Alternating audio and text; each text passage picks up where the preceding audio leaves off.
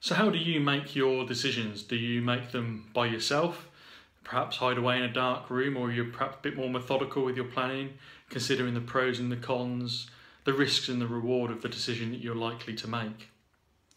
Or do you seek the views of others and have a more collaborative approach in terms of the decision that you have to make? That may be a mix of the two. I personally know individuals that like to make the decision themselves, and if it's not their decision, they won't run with that decision. Or I know others that like to collaborate more. There's no right or wrong, it's about knowing your own decision-making process.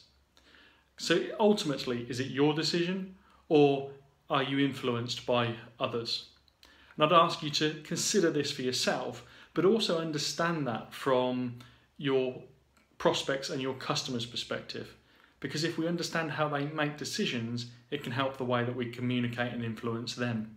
So for example, if you have a prospect that needs to discuss the opportunity that you're giving them to work with you with somebody else, so therefore they need to collaborate and ask an opinion of another or a view of another, can you involve that other person in the discussion process that you're having so that you can influence them there and then, rather than it being probably down the discussion chain and therefore your influence being diluted? So how do you make decisions? How do others make decisions that you can perhaps influence?